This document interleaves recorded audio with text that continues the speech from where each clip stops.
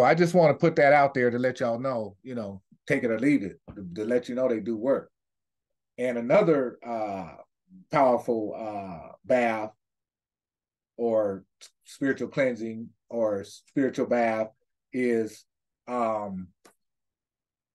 get you some sulfur and use 1/4 cup of sulfur, uh, 1 teaspoon of brown sugar, and one fresh leaf no, the whole what I think they call a clove of parsley, and put that in your bath.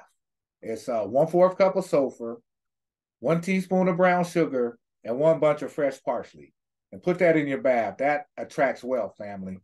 And do the candle. Put your candle up, a white candle. Burn it while you're in the bath. Get your head under and everything. Wash it over your body. When you get out, take some of the wax out the candle, put it in a cloth or something, and keep it on your person.